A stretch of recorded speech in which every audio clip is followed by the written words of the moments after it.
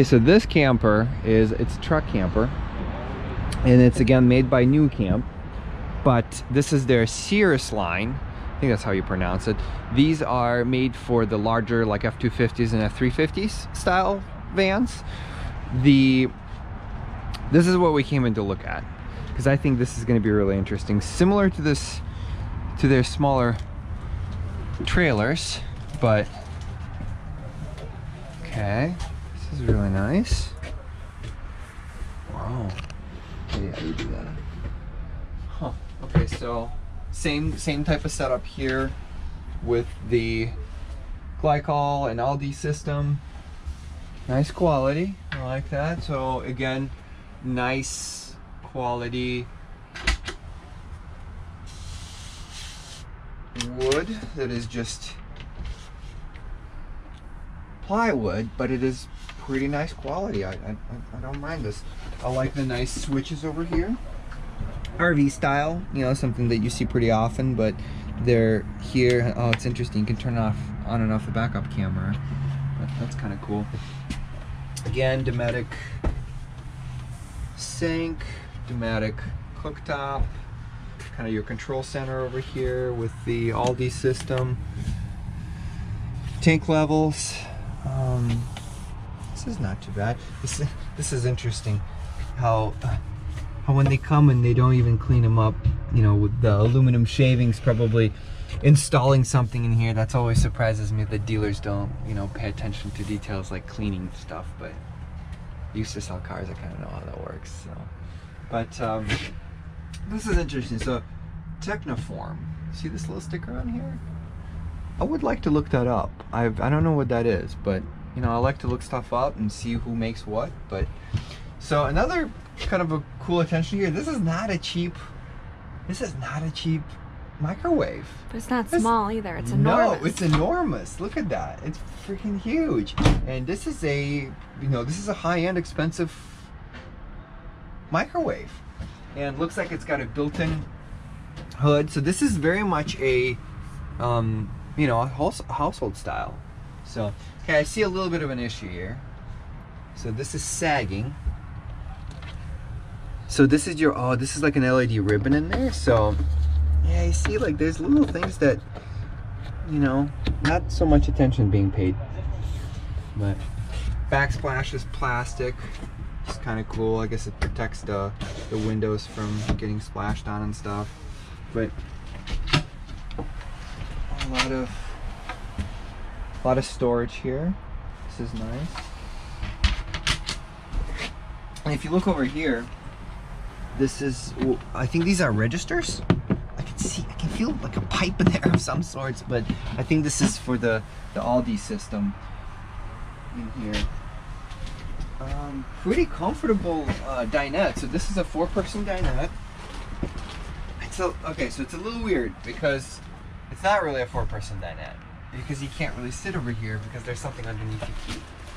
So comfortably 2-person, maybe 4-person. So you can't really get all the way down here. So, but the table, nice quality. This is, you know, house grade, I would say. Nice, feels nice and solid. This is good. Nice big window. This is a huge window. So another interesting thing is to figure out like the cost. So this thing is about 30 grand, right? But you look and you combine all these pieces and you figure out like how do they make them for 30 grand? And you look at other campers that are $30,000-$40,000 that use a lot less quality materials in them, but they're so expensive. Like, look at this window again. This is a dual pane window. I don't know if it's a Dometic or not, but Dometic does make these. And I looked up at the cost of these windows. You know, if you buy them retail, a window of this size is about $700. So this is not a cheap window. And there is 1, 2, 3, 4. So 3 over there, 4, 5, probably 1 in the bathroom. So 6. So there's 6 windows in there. So that's expensive.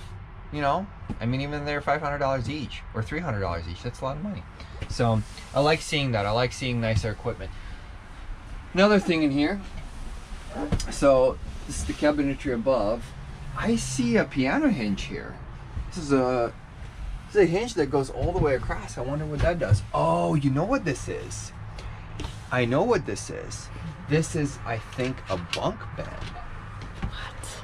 Yes, this is a bunk bed. What? This is really cool. So we'll talk about the ginormous bed over there, but I think this thing has a bunk bed. I have no idea how to get it out of there, but I know there is one in here. Oh, I wish I knew how to open it. Somehow you can get it to open and to come out here. Oh, here it is. I got it. Yes. So, okay, let's see how this works. Okay, I think there's a hinge over here that you need to unlatch.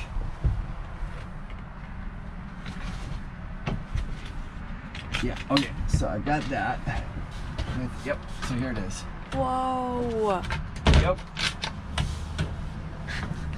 So there is a little bunk bed here. It's probably mostly for a child, but yeah, I don't think I think I might break it. This does not look like anything more than a child that can be in here. There's probably a load rating of 50 pounds or less in here, but it's cool. I mean, I think this is a cool idea.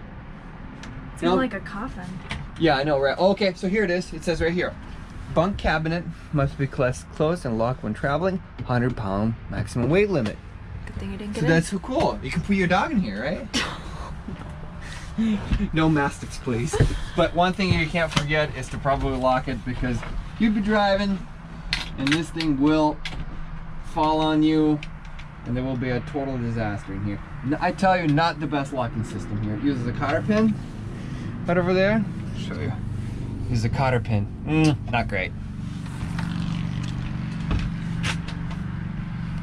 Love these. Again, I'm being a huge nerd here. These lights are really cool, and it took me a while to figure out who makes them. The company is called Dream Lighting, and a lot of European campers use these lights. They're nothing like I have ever seen in any other camper, and they have lots of cool features, and they look absolutely amazing. There will be a link in the description on how to get them. You actually can buy them from Amazon. This is cool. Same as on the other campers, same type of roof.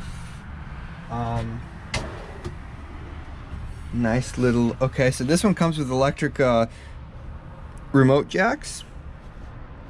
I think you actually have to plug this one in, so, but still better than using your hand.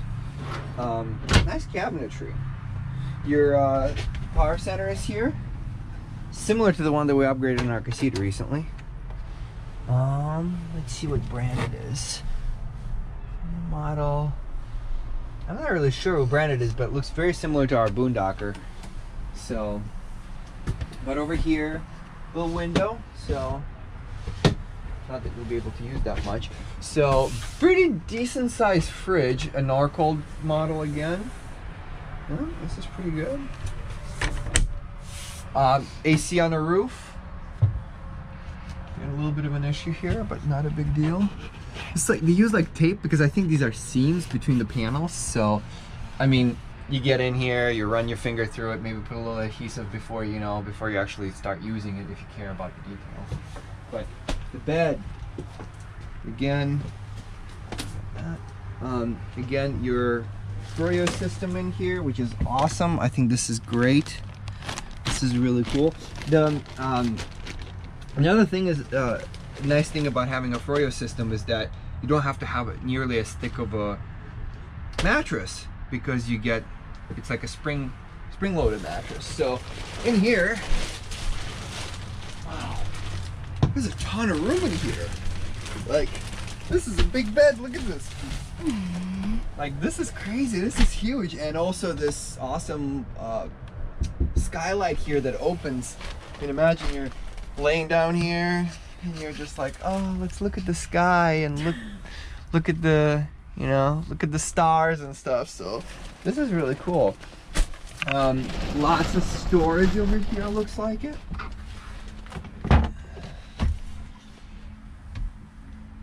So another thing is just looking at the details here. All the hardware is these security lock style bolts. And a piano hinge. It didn't skimp on the hinges. These are expensive hinges. So there is lots of storage over here. Speakers over there. This is interesting. The TV thing is kind of cool. It's like an entire box that moves out. Get on the piano hinge. I don't know how I like that, but I guess it's kind of cool. And you can, I think you can lock it in there. Yep, but you know what? It doesn't lock all the way. So imagine you'll be driving, this thing would be swinging around. So that's another thing to pay attention to. Probably gonna have to fix that. Same thing over here, more storage. Same as over there. So more storage over here. This is pretty nice. I mean, the quality is there for sure. Yeah, this is nice.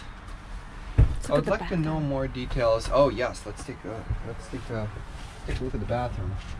So, all right, take a look at that. Wow, this is interesting. Gross. This is rust.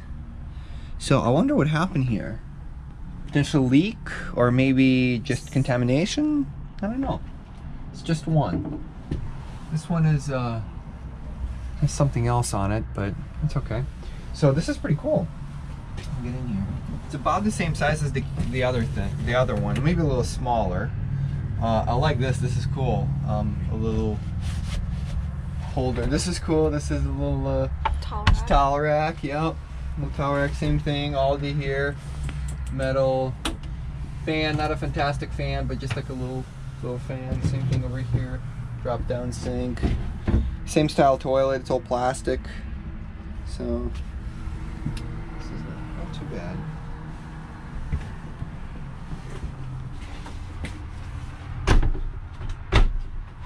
Closet, look at on the right here. So again, this doesn't lock, so you'd probably want to adjust that. You know, when you just those are little things like I would call like quality control. You know, just little things. So I mean, this is all metal. This is all metal hardware. But again, you'd probably want to you know, adjust the striker so when you close it, maybe bring it a little more forward or something like that. But you know, little details here and there. Can't worry to look at the closet in here. So we can show a little equipment here. So another thing, it's interesting. So it's made by Pleasant Valley Teardrop Trailers. So it's the same company that made tabs and tags originally for the little guy. And now they're not together anymore, so that's a separate company now. But the interesting thing is, what I kind of paying attention over here, for some reason they put kilograms before they put pounds. So is this, it's European kind of heritage, you know, because it does look like it's a European camper. So, but yeah, so right here it says that the camper weight is, we'll skip the whole kilograms here, but if you can get closer we can show this. So 2,886 pounds. This is maximum weight. It contains standard equipment. So dry weight, so it's probably quite a bit more. Yes, it's dry weight. So then you add equipment to it, or like all your stuff in there, and then water. So it's got 38 gallons of water, fresh water, and of gas. So there's 40 pounds of gas, refrigerator. So this kind of tells you, so you come up with all this extra stuff, put it all together, and then you get results for what the what your gross weight would be. So look at your truck, see what your payload capacity is, and then you can match that to your truck. Make sure you don't have too little of a truck. Yeah, but that's it. Let's go take a look at the outside real quick. Okay, so outside, electric jacks. I think these are an additional thing. You probably want to order them if you ever wanted them, because they come pre-wired. So there's a little plug over here.